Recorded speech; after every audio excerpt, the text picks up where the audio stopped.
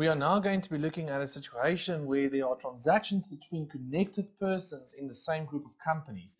And this is discussed in section 24I 10A.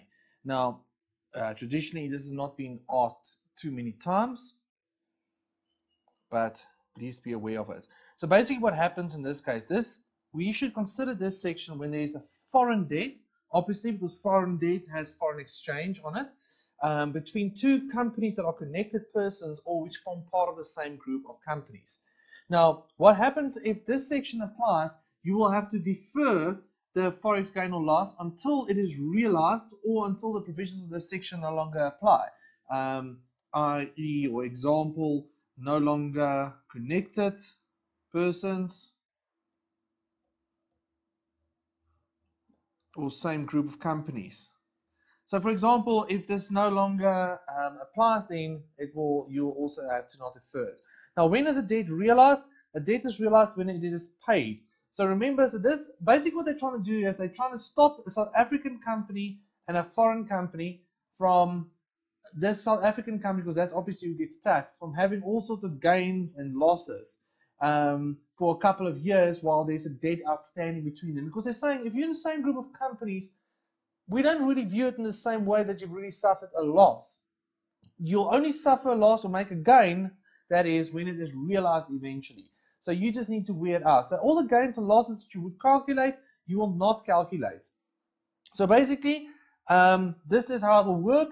The following requirements must be met to apply this section. There must be a debt between connected persons or parties in the same group.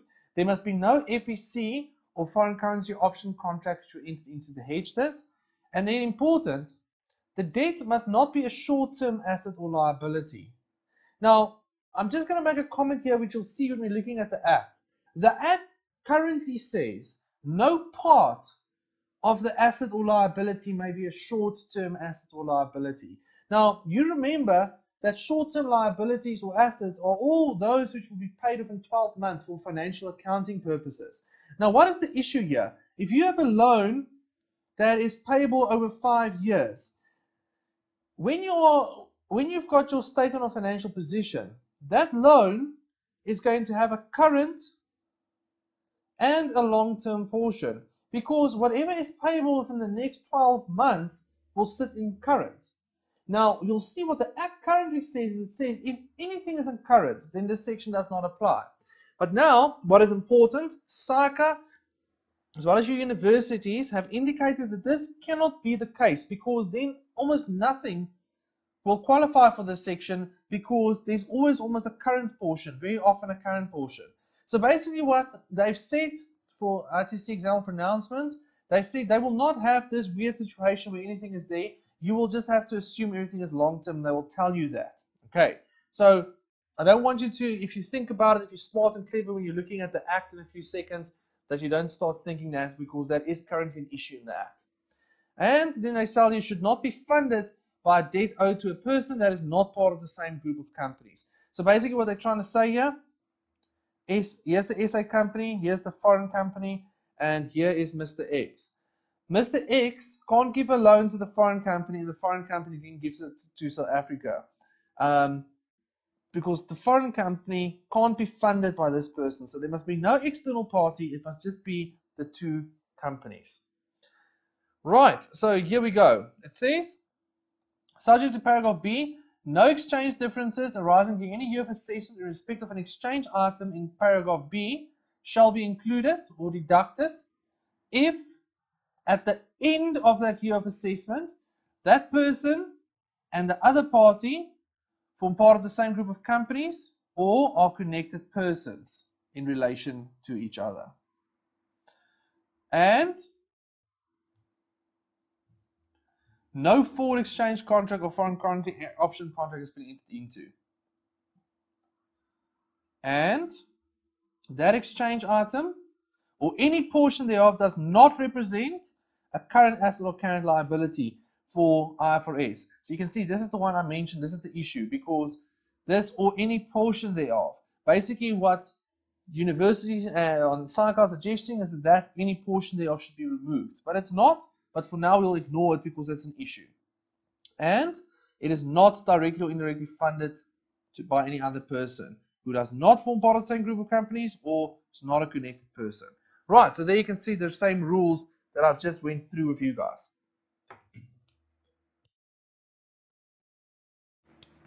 So basically what will happen now, guys, is that you will not perform any calculations of forex gains and losses. However, the moment that this debt is realized, you will calculate the exchange gain or loss as follows. You will take the amount of debt times the spot rate on the last day of the preceding year, less the spot rate on transaction date. Okay, so this is year 1. This is year end for year 6, and over here this is year 7. This is where it's realized. Okay, so what I want you to see is, let's say in year 1 we took out a loan and between connected persons of foreign debt, so there's forex gains and losses. We pay it in year 7. Right, it's realized. So what they say is, they say you will not calculate any gains and losses during this period, right, between year 1 and year 6. But what will happen is, when it is now realized in year 7, you will calculate, you'll take the spot rate at year 6 minus the spot rate at year 1. So I want you to understand what that means. This is it'll take into account all the forex gains and losses that took place. That is how you will calculate the forex gain and loss. And then again, when you realize it, you will obviously calculate another forex gain and loss from year end until the date of realization. But basically what I want you to see, they say the first thing that you need to do is just to take into account everything that you've missed out on, is recognize from year 1 until the end of the preceding year of assessment. Okay, so it says, where paragraph A, so we'll see it now in the Act, was applied during the year to any exchange difference, and that exchange difference was not included in that year, and during the year of assessment, paragraph A no longer applies. So paragraph A, I'm just reminding you, is this section. So they say if this no longer applies, or if the item is realized, then they say the amount in respect of that exchange item must be included or deducted from the income in that subsequent year of assessment, or in the year of assessment during which the item is realized, which shall be determined by multiplying that exchange item by the difference between the ruling exchange rate on the last day of the year of assessment immediately preceding that subsequent year of assessment,